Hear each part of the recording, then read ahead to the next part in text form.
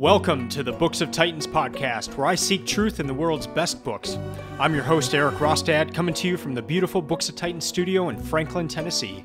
My goal is to read 52 books per year and share what I'm learning. I'll talk a bit about each book, tie ideas together from a variety of genres, and share the one thing I always hope to remember from each book. Today I'm going to cover The Truths We Hold, An American Journey by Kamala Harris. This is book 35 of 52 for my 2020 reading list. This is part of a special series I'm doing in the lead up to the election. I'm going to cover one person per episode in the next 4 weeks. I'm going to read one book about or by each candidate and then cover that on the episode. So the focus is really going to be what I learn in this book. I'm going to try to keep all outside influences away in the sense of what I've learned from news or family and friends. I want to cover what I learn in these books. Most of what is presented outside is one way or the other, in the sense of either this person is the most angelic being ever created or they are from the pit of hell. I want to get to know them from what they have said. I realize that can be very biased. We may not be getting anything negative about these people in the books that they have written, but that is the goal here, and that's the objective of these episodes. I would hope that by the end of these 4 episodes, you would not have any idea who I favor. My goal is to present the information as I am learning about it in these books. So today I'll be covering Kamala Harris. Next week I'll be covering Donald Trump. The week after that, Friday, October 23rd, will be Joe Biden. And then after that, the final episode will be Mike Pence and Jo Jorgensen. So there'll actually be 5 candidates that I'll cover. Jo Jorgensen is the Libertarian candidate, and so I will cover her in a joint session because Mike Pence has not written a book, but his daughter has. So I'm going to read the book his daughter has written about him. And then Jo Jorgensen has not written a book. And so I will find what I can online about her and then cover her as well. The election is Tuesday, November 3rd of this year. As for this episode, it will consist of 4 segments. The first will be information about Kamala. The second will be professional details. The third segment, I'll cover 3 policy stances and or beliefs that Kamala carries and that stuck out to me. I mean, this book is full of her policy stances, but I'm going to highlight 3 that stuck out to me. And then in the 4th segment, I'll cover, like I do in all my other episodes, I'll cover the one thing, the one key takeaway from this book, the thing that I always hope to remember about Kamala Harris. So I want to start by reading from page 43 of the book. She's on the campaign trail early in her life at this point, and she says this: "I was always more than happy to talk about the work to be done, but voters wanted to hear about more than just policy. They wanted to know about me personally, who I was, what my life had been like, the experiences that had shaped me. They wanted to understand who I was on a fundamental level, but I'd been raised not to talk about myself. I'd been raised with the belief that there was something narcissistic about doing so, something vain. And so even though I understood what was motivating their questions, it took some time before I got used to it." End quote. The reason I highlight that is it ties into the reason I wanted to read these books about the candidates. I was more I'm interested in their policy, but I want to know also about their lives, about their experiences, the things that shaped them, the turning points in their lives. I wanted to know those stories. And so that's why I'm doing this. That's why I'm sharing this. And so I was glad to hear her address that in the book itself. And so to start with, in the introduction, Kamala shares how to make the correct pronunciation of her name. And she says it's like using the comma, like the punctuation mark. So comma, and then with a law at the end. So Kamala. And it means, in Hindi, it means lotus flower. And so that's what her name means, but you pronounce it as Kamala. This book weaves between family and professional the whole way through. So there's not like the beginning section is just about family, and then she goes into politics, and then she goes into something else. It goes back and forth. So it's neat in that sense. And then the very end of the book is a what I've learned, and she highlights 5 or so heuristics, kind of rules that she lives by in everything, and then gives examples of how she came about them or how she uses them in her life. And you see those rules kind of throughout the book. Even before she addresses them, you see how she addresses different policy issues or things she comes up against with these rules. So it was neat in that sense, just that everything kind of wove together, and then also that you have this end section with kind of rules for life. So starting in segment 1 here, just want to go through her timeline and really more of on the personal side of her life. And then in the next segment, we'll get more into her professional life. So she was born in 1964, which puts her in Generation X. And so she's 55 years old. She'll be 56 on October 20th. So in a few weeks here. And the reason I highlight that is I will highlight that for each of the candidates. And it goes back to the book Generations that I read in 2017 and covered on the podcast in a previous episode. But there's a really fascinating piece of information about generations and the presidency. I find this stuff fascinating, but we have never had a president from the silent generation. The silent generation is anyone born roughly between 1925 and 1942. They come after the GI generation, and the GI generation are those born from 1901 to 1924, but they're the people that fought in World War II. And so you think the greatest generation, the book by Tom Brokaw, he's talking about that GI generation. They were the go-getters, they went to war, they took out Hitler, they were go-getters. And so the next generation after that is called the silent generation, just because their parents were the not silent. They were the opposite. And we have never had a president from the silent generation. We've had plenty of people try to become president from the silent generation, but I just find that interesting. So after silent, you have the boomers. We've had 3 boomer presidents: Trump, Clinton, and Bush, W. Bush. And then we've had 1 Gen Xer, Obama. And so Kamala Harris is Gen X. I'm also Gen X. I was born 1980, so I'm right at the tail end. Kamala Harris was more towards the beginning of Gen X. But just kind of want to put it in context. What that also means is that her birth in 1964 was in the midst of the chaos of the 60s. And she was right dead center in the middle of it, because her parents met at Berkeley. Her mother's name is Shamala, and she was born in southern India. She graduated from the University of Delhi at the age of 19 and then applied for grad school at Berkeley in California. She got there in 1958 to pursue a doctorate in nutrition and endocrinology in order to become a breast cancer researcher. She received her PhD at the age of 25, which is the same age when she had Kamala, and Kamala is her firstborn. Kamala's father is named Donald Harris. He is a Jamaican, and he was at Berkeley studying economics, and he is now a professor of economics at Stanford University. Her father, Donald, is. And her parents met participating in the civil rights movement at Berkeley. And so some of Kamala's earliest memories are actually being in a stroller at these protests on Berkeley's campus and in other places. Kamala also has a younger sister named Maya, so 2 daughters. When Kamala was around 5 years old, her parents separated, and they were divorced the rest of the time. I don't believe her mother ever remarried. Kamala and her sister Maya were largely raised by her mother then. And Kamala says that her mother understood that she was raising 2 black daughters.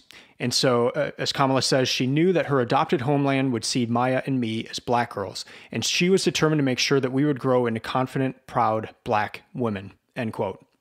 So they spent a lot of time at a black cultural center called the Rainbow Sign. And I want to read from her description of this. This comes from page 18 and 19.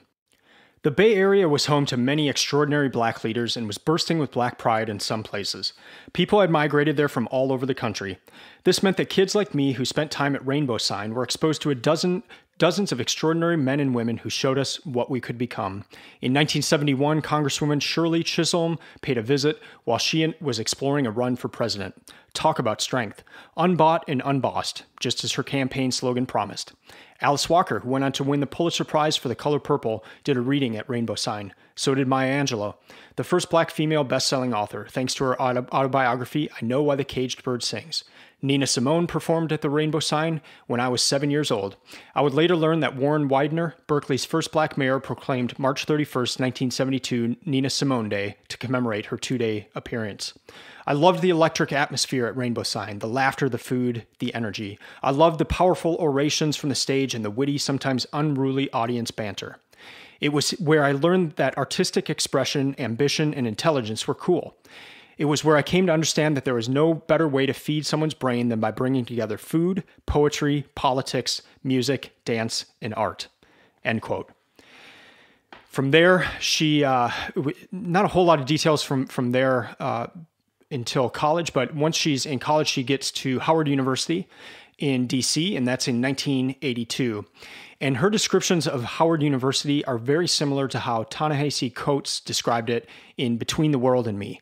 And so they both went to Howard, and I mean, it was just, they viewed it as such a magical place, and they both blossomed there. And so it was neat to contrast those descriptions of both of their times at Howard. After Howard, she attended the University of California Hastings College of Law, where she studied law, obviously, and then was elected president of the Black Law Students Association. In 2009, her mother passed away. Her mother was kind of her shining light, Kamala's shining light, and that has been the greatest loss in Kamala's life. In 2014, August 22, Kamala married Doug Emhoff, and Doug had 2 children from a previous marriage. Their names are Cole and Ella, named after John Coltrane and Ella Fitzgerald. And so Kamala has these 2 stepchildren and just has a fantastic relationship with them. So that's a little bit about Kamala on a personal level, and the next segment we'll get into more of her professional life.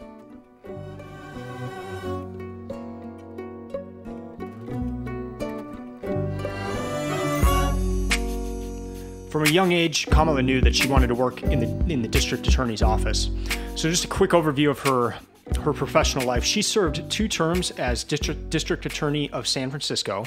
She served 2 terms as the attorney general of California, the entire state.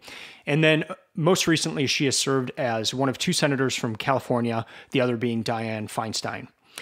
From 1989 to 1998, she worked at the Alameda County District Attorney's Office, and she had a number of different roles there, and kind of got her feet wet there. In 1998, she joined the San Francisco District Attorney's Office, and then in 2004, she became the District Attorney of San Francisco, which is an elected position. Gavin Newsom was sworn in as mayor on that same day. In 2010, she became the Attorney General of California, located in Sacramento. And when she was there, she went after the banks. So 2010 is a few years after the mortgage crisis, and she saw a lot of families struggling because of foreclosures and things related to that. And so she created the California Attorney General's Mortgage Fraud Strike Force, and got a deal out of the banks for 18 to 20 billion to help offset the pain and suffering of the people in her state.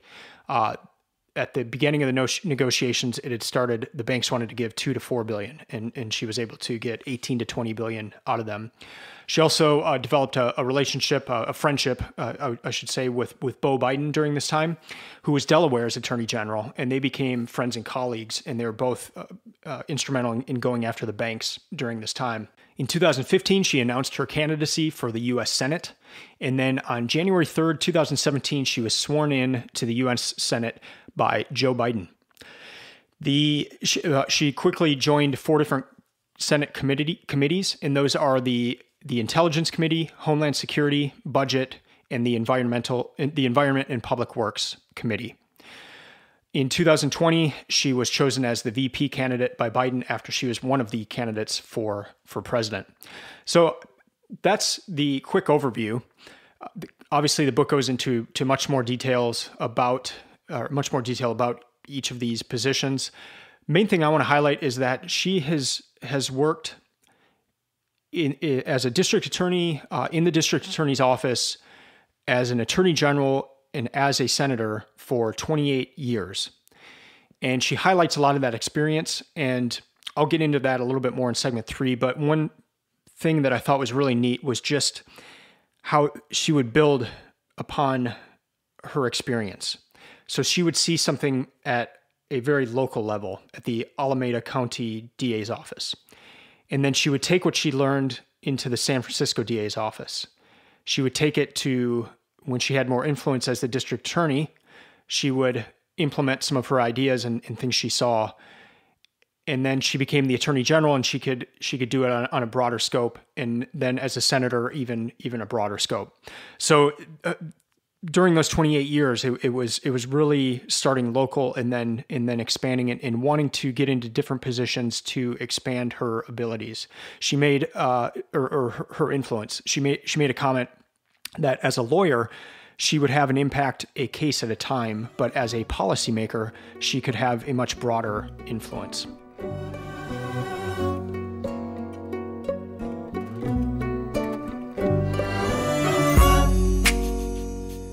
Now, in segment 3, I'm going to cover a few different beliefs and policy stances that Kamala has. She discusses a number of them in this book. These are 3 that stuck out to me. But before I get into those, I just want to cover her definition of a progressive prosecutor. And this is what she wanted to be, and this is her vision of someone who used the power of the office with a sense of fairness, perspective, and experience. Someone who is clear about the need to hold serious criminals accountable and who understood that the best way to create safe communities was to prevent crime in the first place. End quote. The first policy issue that I want to discuss was her view on truancy. You may think that that's kind of a minor issue in the grand scheme, isn't it? But this is what she thought about. She realized that there was a shift that happened around the 4th grade with students. And that shift was where they went from learning to read, going to reading to learn. And so if they could not make that shift, if they were not at the point in their reading comprehension levels that they could make that shift, they were going to start to fall behind. And that would put them on a path that often led to dropping out and poverty. And so you would start to see students not come to school as much if they were at that point and they were just not able to read, to learn. She then took that knowledge and was seeing on the other side that 80% of the prisoners in San Francisco were high school dropouts. And so she connected these two and realized that by focusing on the truancy, that could have ramifications further down the road. So I'm going to read one thing here. I went to see the school's district superintendent, a wonderful woman named Arlene Ackerman, to ask her about the high school dropout rate. She told me that a significant percentage of their habitually truant high school students had missed their elementary school classes too, for weeks, even months at a time. That to me was a call to action. The connections were so clear. You could map the path for children who started drifting away from the classroom when they were young. The truant child became the wanderer, who became the target for gang recruiters, who became the young drug courier, who became the perpetrator or the victim of violence. If we didn't see that child in elementary school where they belonged, chances were we'd see them later in prison, in the hospital, or dead. Some of my political advisors worried that tackling truancy would not be a popular issue. Even today, others don't appreciate the intention behind my approach. They assume that my motivation was to lock up parents, when of course that was never the goal. Our effort was designed to connect parents to resources that could help them get their kids back into school, where they belonged. We were trying to support parents, not punish them. In the vast majority of cases, we succeeded. End quote. Another thing that she did was she would try to locate, in these cases, the parents would oftentimes be divorced. And so the mother would be taking care of the child, and the mother would working 2 jobs to try to make ends meet. But the father wouldn't even be aware that the child was truant from school. And so they would make an attempt to notify the father. And in some cases, the father would get involved and bring the child to school in the morning or whatnot. So that was another interesting piece of all that. This did result in rates of reduced truancy. And the reason I highlighted this policy issue, this belief on her, something that she was fighting for, is it because it ties together a lot of her core beliefs. I mentioned in the end of the book, it has her rules for life, and two of those are test the hypothesis and go to the scene.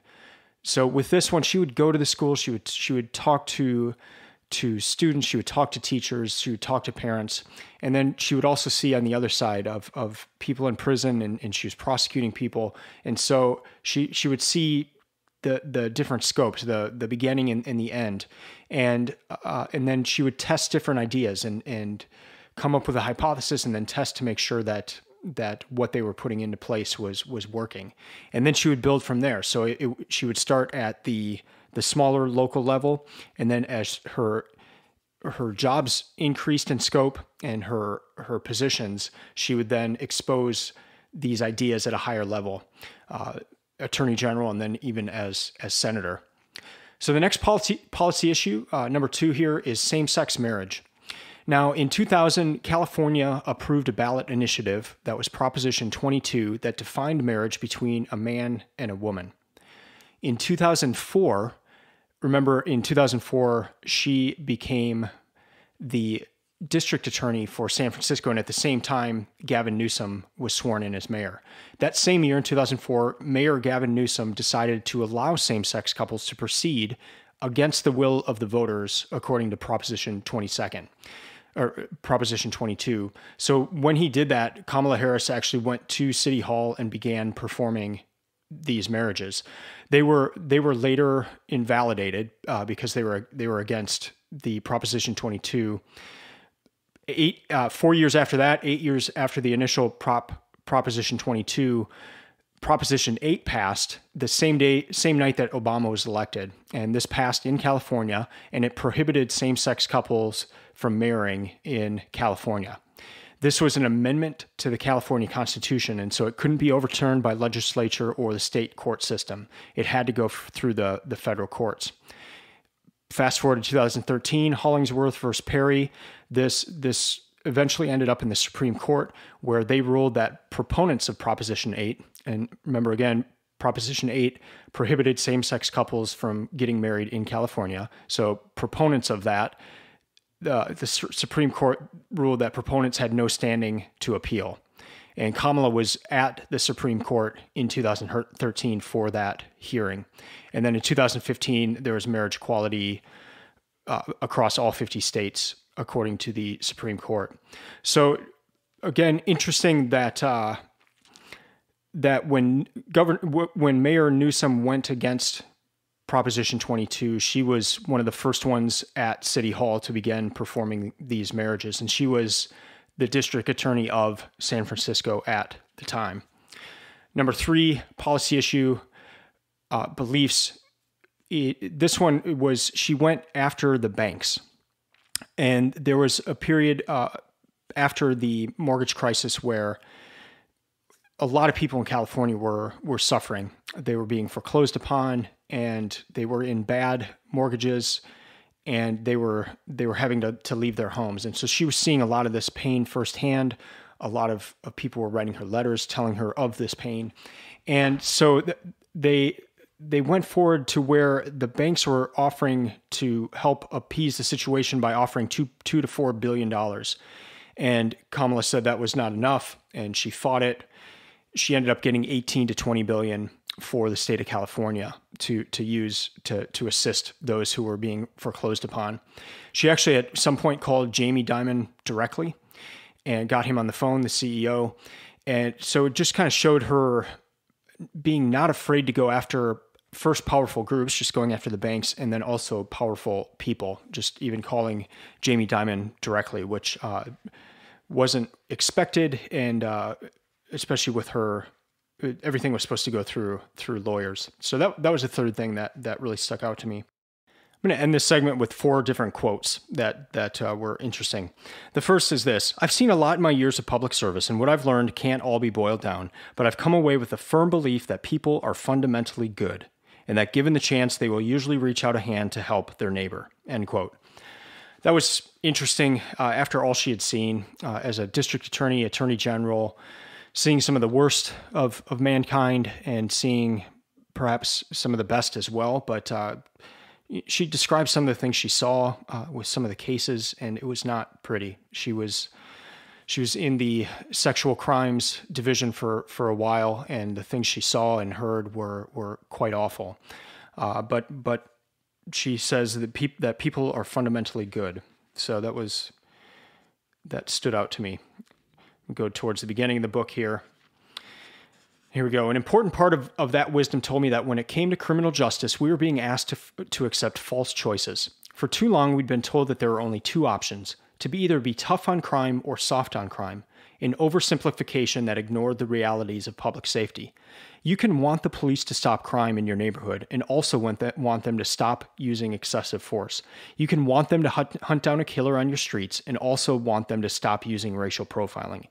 You can believe in the need for consequence and accountability, especially for serious criminals, and also oppose unjust incarceration. I believed it was essential to weave all of these varied strands together." End quote. Another one about the police. "I've been to too many funerals of officers killed in line of duty, but I've also known this. It is a false choice to suggest that you must either be for the police or for police accountability. I am for both. Most people I know are for both. Let's speak some truth about that too." End quote. And then the last one about patriots. "Victories can be won or lost in complacency. Battles lost can be won with new effort. Every generation has to recommit to the work, to the effort, and to the true meaning of the word patriot. A patriot is not someone who condones the conduct of our country, whatever it does. It is someone who fights every day for the ideals of the country, whatever it takes."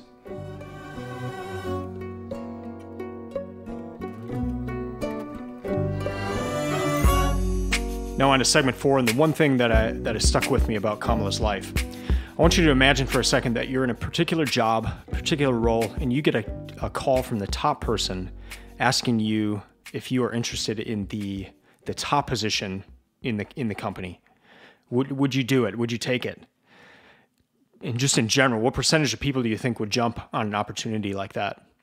Well, in 2014, U.S. Attorney General Erik Holder called Kamala and asked her, are you interested in the U.S. Attorney General job? Are you interested in my job? I'll be stepping down. And she told him that she would get an answer back. She needed to think about it. And when she thought about it, she realized that she was in the midst of her work as Attorney General of California. She had a lot of things that she was right in the middle of. And were she to leave at that moment, despite the incredible job offer, she would be leaving in the midst of all these things that she had in place. So she ended up saying no. She ended up turning that offer down. And I just thought that said a lot about her, that she was willing to forego this job. She adored Obama, and so she would have been working for Obama. She would have had the top attorney general position in the country, and she turned it down to continue to see the things through that she was doing in California. That's the main thing that stuck out to me about her life. One other thing that you see throughout this book is just the influence of Kamala's mother in her life. And her mother instilled in her a very strong belief in the individual, that the individual can make change. And then through Kamala's life, she sees that through government, she can also make big sweeping change. So there's the individual level, but it's not all about the individual. There's the government level, but it's not all about the government. There's a balance there between the individual and the government. So to recap, I hope you got to know Kamala Harris a little bit more. Next week, I'll be covering Donald Trump. The week after, Joe Biden, and then Mike Pence. And I will try to keep a similar format. So I cover personal life, professional life, policy issues, and then one thing that stuck out about their lives. That's going to do it for this episode. Thank you for listening. I'd love to hear from you. You can email me at eric@booksoftitans.com. Let me know what you thought about this episode or other ones. If you'd like to support the podcast, you can do that at booksoftitans.com/support. You can also follow Books of Titans on Instagram or Twitter. The website is stock full of resources to help you find the best books and to create your own reading list. I'll be back next week covering Trump. and that will be the second of this series of 4 episodes. Until then, keep reading, keep learning, and keep listening. I'm out.